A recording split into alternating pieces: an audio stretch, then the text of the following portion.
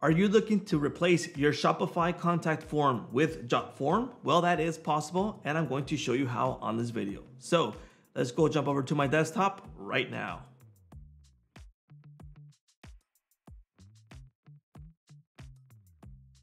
Welcome to Jotform. My name is George, and today I'm going to show you how to replace your Shopify contact form with Jotform. That way you can take full advantage of the advanced settings that we have on Jotform.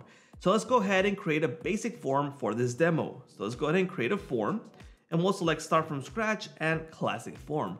We're gonna build a basic form. So let's go ahead and add some elements here. And let's go ahead and add the email. Okay, let's keep it basic. This is what we're going to use. Let's go into Publish, Platforms, and we are going to search for Shopify. Here it is. Let's go ahead and select it. And this is the code that we are going to need. So let's go ahead and over to our Shopify store. So this is my Shopify dashboard, and we're gonna go into Online Store. This is the theme that we have right now. And what we want to do is, well, change the contact form that it has to use Jotform.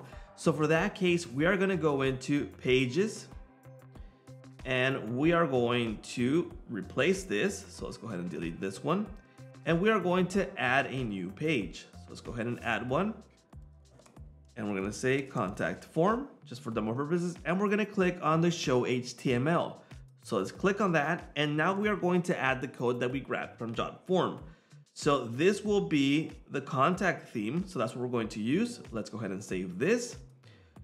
Okay, so we have that page available. And let's go ahead and view this page. So let's go ahead and open this up. And here it is. Here's the contact form that we've just created.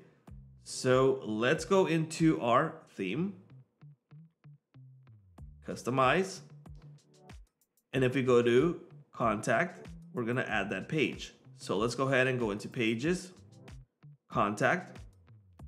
And here it is. Here's the form that we've just created. So now it's embedded to our site. That way we can use Jotform on Shopify.